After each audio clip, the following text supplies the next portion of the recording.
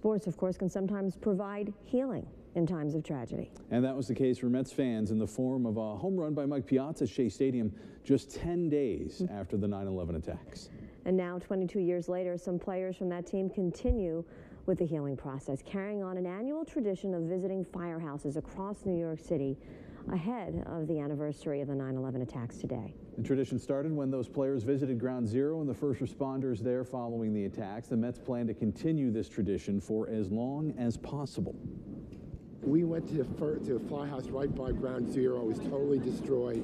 And ever since then, we made it a pledge. As, you know, any of the guys were in the area, we'd always go to the firehouse to pay our respect. We're not heroes, man. We're just baseball players that try to do what we could do. You know, we went out there and we try to help out as best we can. The heroes are the guys who, and men and women every day, the police and firemen who put their lives on the line. I mean, those are the heroes.